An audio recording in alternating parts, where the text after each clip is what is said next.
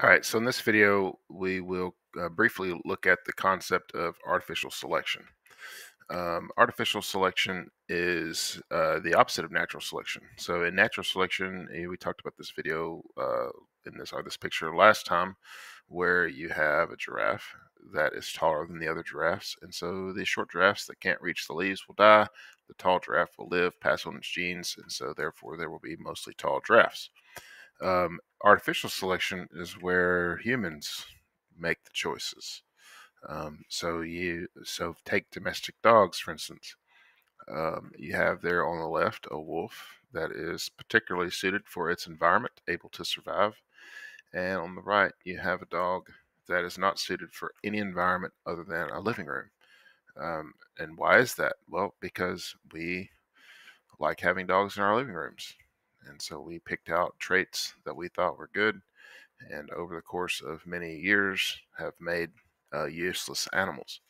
And that's not a bad thing. There are many uses for artificial selection. Agriculturally, for instance, you take there on the left, you have corn that is a wild type of corn. Well, over time, we have created corn that is much better for us as far as it produces a lot more fruit, it produces a lot more seed, it produces a lot more, and so we're able to feed ourselves, feed our livestock, and it's a lot better overall than the wild type on the left. And so this is something that has worked through with agriculture, industry, pretty much everything has we have humans have benefited from artificial selection greatly over the years for various reasons. Now there have been some examples where this has not been a good thing. um, think of the royal line, in the common choices of royalty in the you see the years there, 16th 17th century Spain.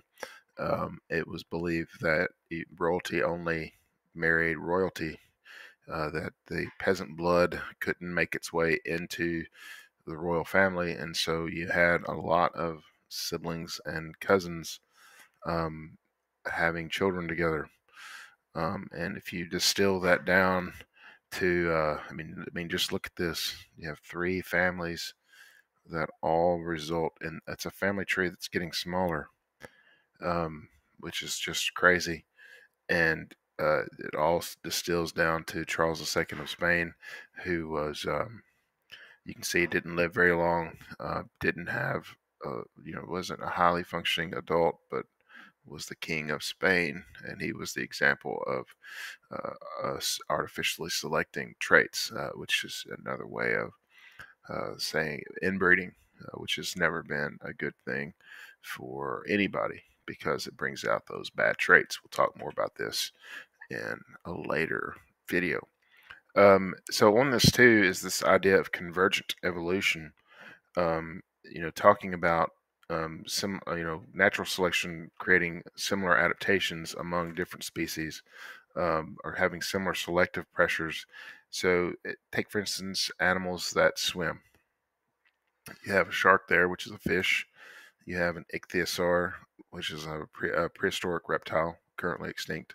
You have a dolphin that is a mammal, and you have a penguin that is a bird. Four distinct groups of animals, and each one of those groups of animals have similar adaptations for the water. They have fins that help them to propel themselves through the water. Penguins, I wouldn't call their wings fins, but they function as that. A penguin can swim just as well as a dolphin, and this is because they have similar shape. Look at them; they're everything's shaped the same. Why is that? These things are distantly related in that they're all animals. That's about the only thing they have in common. And they are all shaped the same because they have similar selection pressures. This idea is called convergent evolution. You see the same thing with flight. Very similar idea with flight, that there are similar kinds of selective pressures. So you have different sorts of animals that fly. You have insects, you have birds, you have bats, Insects and birds and bats don't even have the same sort of wing structure. You can see a bat there, you can see its hand is basically its wing, whereas a bird, its whole arm forms its wing, and for bugs, their wings come out of their backs.